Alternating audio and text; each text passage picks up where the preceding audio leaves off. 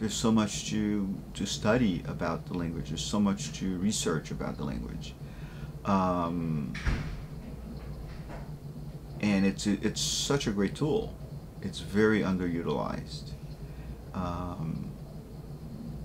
You know, it's not, you know, it's not the key to everything. I mean, language is not the.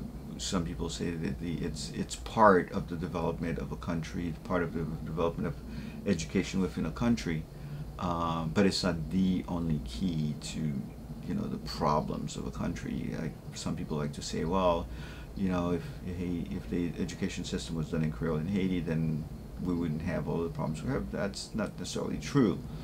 It would eliminate a lot of the issues that we have. I mean, we live in a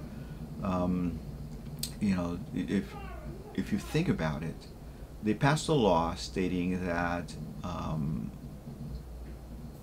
official documents given to people in Haiti must be written in both languages, because we supposedly have two official languages. The first official document that a kid gets from the government is their birth certificate. I haven't seen one written in Creole. We've been doing translation and birth certificates for years. Even the new ones, that we haven't seen one in Creole. It's 2022.